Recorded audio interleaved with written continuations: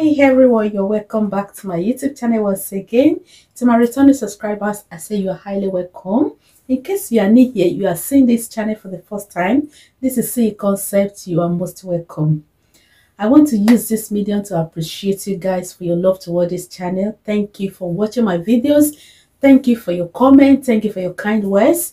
Thank you so much. I love you all. In today's tutorial, we shall be making this a structured flounce on a long sleeve. It is going to be an interesting one, like I always say. If you want to see how it started and how it ended, don't drag the line, just relax as we move on to the working table. More so, if you haven't watched the video where I make this collar, okay, I will drop the link in the description box below. Click on it and it will take you there right away. Thank you. In today's tutorial, I shall be working with the following items. This is my crinoline. The height of this crinoline is about 1 1/4. This is it. This will be for the flounce and this will be for the sleeve. The next thing to do now is to cut out the long sleeve. In that case, I'll be placing my fabric into 2 equal parts.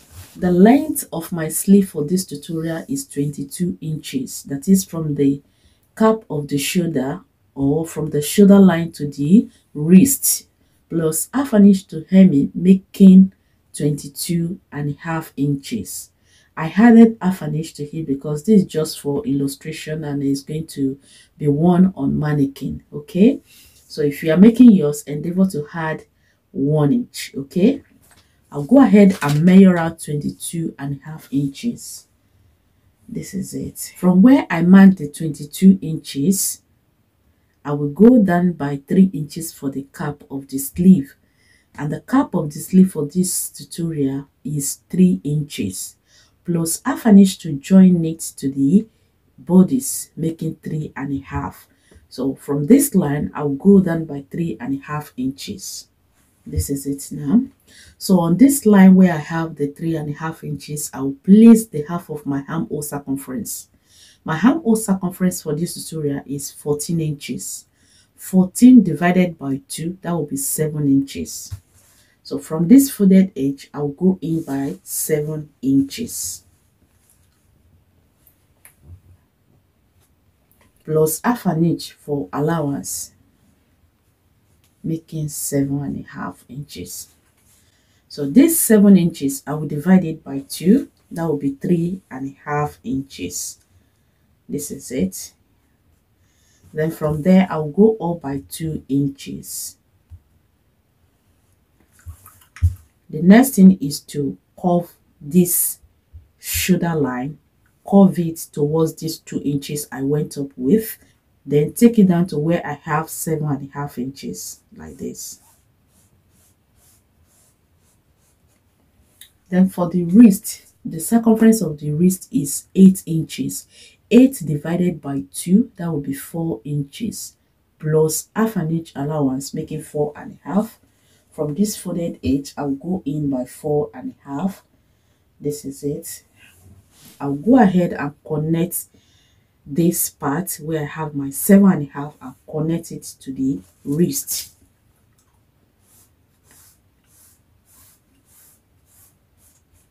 So that is all about the sleeve now. I'll set it aside and cut out the flounce. Right. To cut out the flounce now, I'll be measuring the point where the flounce will be coming in to the wrist of the sleeve. In that case, I will be taking you guys along with me to my mannequin to show you how I'll be doing that. Okay. I'll place my tape measure like this, adjacent to the shoulder line, about 5 inches from the shoulder line. I'll place the measuring tape across the shoulder like this and take it to the wrist. Altogether here I have 28 inches. And the sleeve length of our client from the shoulder line is 22 inches. After measuring it, I have 28 inches.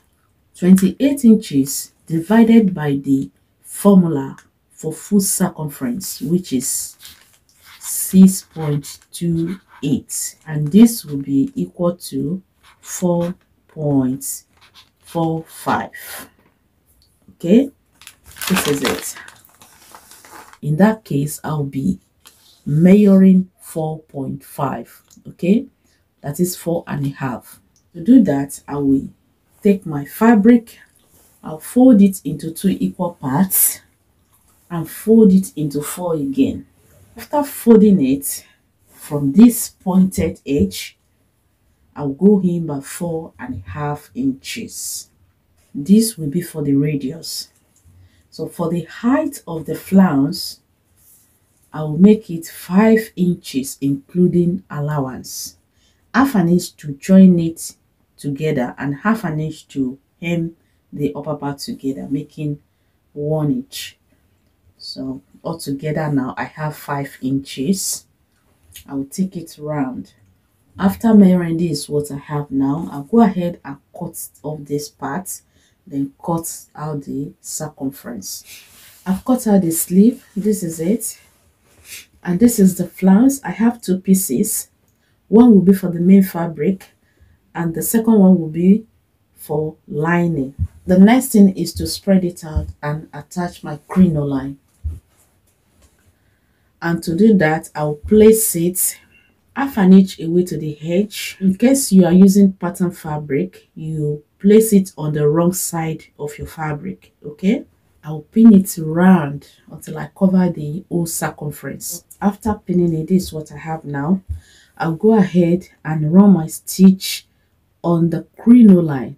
I will run it close to the edge, round the circumference. Okay, so I'll go and do that right away. After attaching it, I will take the main fabric and place it right side facing each other like this. After placing both together right side facing each other, I will take it to my sewing machine now and run my stitch on it just immediately after the crinoline. Below the crinoline, that's where I will run my stitch. I will take it round until I cover the whole circumference. After attaching it, this is how it's looking now. You see that wavy effect coming out. So the next thing now is to shape out the flounce, and to do that I will turn it inside out again. When turning it out, remember to place the crinoline on the lining side. Okay, this is the right side, this is the lining. So having done that, I will fold it into 2 equal parts like this. To shape it, I will take it from this edge and rhyme it to the radius. Okay, now I'll cut it out.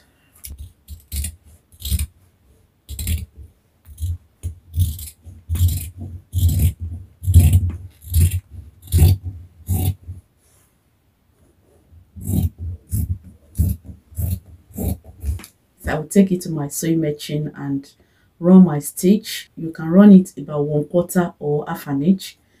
Then I will take it. When I get to the other edge, I will leave about 2 inches away. That 2 inches will be for turning it inside out. Okay, go ahead and turn it inside out now. Notch this part. Use your scissors to poke out the edges.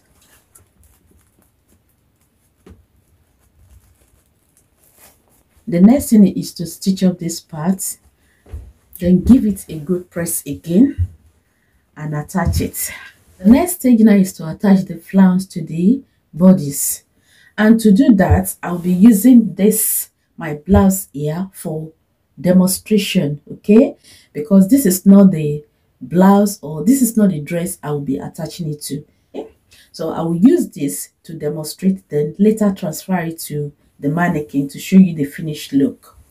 And to do this, the first thing is to take the sleeve, fold it into 2 equal parts like this, give it a good press to form creases in the middle. This is what I mean. Okay, this will guide to place the flounce properly. I'll set it aside. Then take my bodice, spread it out like this. From the picture, the flounce is on the left hand side of the sleeve. Exactly what I did when I measured the mannequin. So exactly what I'll be repeating here again. So I will measure down from the shoulder line. I will measure in 5 inches. This is it. You slant it, not straight. See, towards the neckline. Exactly here. It goes like this. Having done that, I will place the bodice like this. Take my sleeve, place it right side facing each other, center to center on the shoulder line. I will take it to my seam machine, run my stitch half an inch round. Then after that, I will turn it to the right side like this. I'll take my flounce, place it exactly on the 5 inches I measured. Then place my first pleat. I'll place the second one about 1 inch to 1.5 interval. Then take it towards the shoulder line. Then through the creeps I form on the sleeve, I'll take it down. On this side, you may decide to form more pleats as you move on, or you may decide to leave it. Okay, but me, I like forming the pleat because that will give it that spiral effect. On this last part, you just leave it like this. Leave about 2 inches away to the wrist. Then stitch it down. After stitching it, if you don't want it to look plain like this, you can attach your trimmings. Okay, this is what I mean. If you have something like this, okay, matching color, you place it just to cover the stitch up. If you don't want it revealing, you stitch it down. Okay, just place it on the stitch and run your stitch on it. So this will serve as a cover up. Okay, the next thing is to stitch up the sleeve, and to do that, I'll fold it like this. Then run my half an inch on it. Take it to the side seam of the blouse and stitch it down as well. So this is how it's going to look. This is it. Exactly what I'll be doing on my mannequin now. I'll go and do that, then show you the finished look.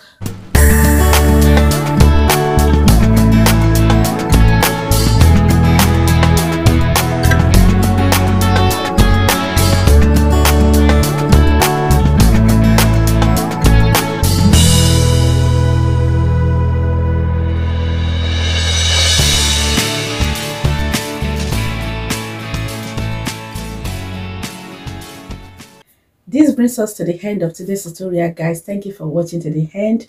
I would love to hear from you in the comment section below. If you have found this video helpful, don't forget to give it a thumbs up, like it, share it. Let me know what you think in the comment section below. And if you haven't joined this wonderful family, kindly click on the red subscribe button down below, and don't forget to turn on your notification bell. In case I upload new video, you will get notified. Thank you. I love you all. Bye.